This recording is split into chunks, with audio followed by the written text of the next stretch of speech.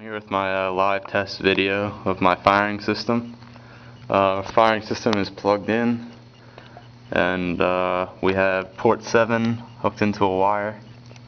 And this is new. I don't know if this was in my other video, but I put speaker ports on the end here on all of my cues just to hold the wires a little bit easier. Then on the other end of my wire, I don't know if you can see it, but there is an igniter out there outside the door attached to the other end of the wire.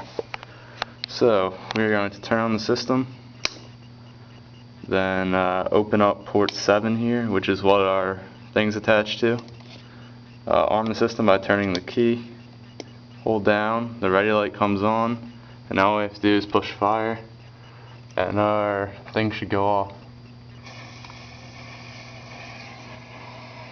And it's flying away. There we go.